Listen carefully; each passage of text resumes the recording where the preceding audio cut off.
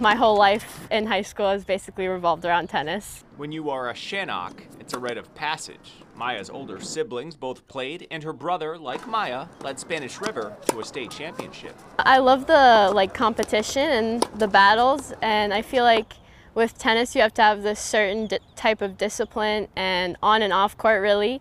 Off the court, Maya maintains a perfect 4.0 unweighted GPA while homeschooled.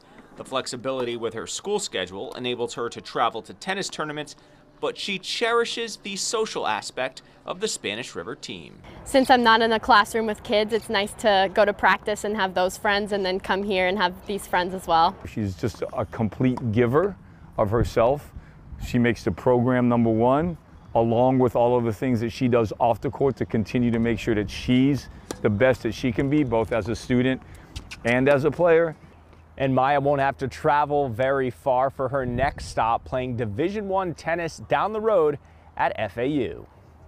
Interesting story is I first wanted to leave Florida and not live anywhere close to home, and then as we got closer to that, I realized I wanted to stay, and I'm comfortable here and I love FAU and their team. So I think she's going to be just fine because she loves to grind.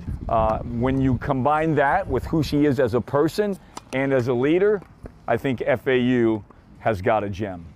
But before she can focus on her college career, she and the Sharks have a state title to defend. In Boca Raton, I'm Yianni Kourakis, WPBF 25 Sports.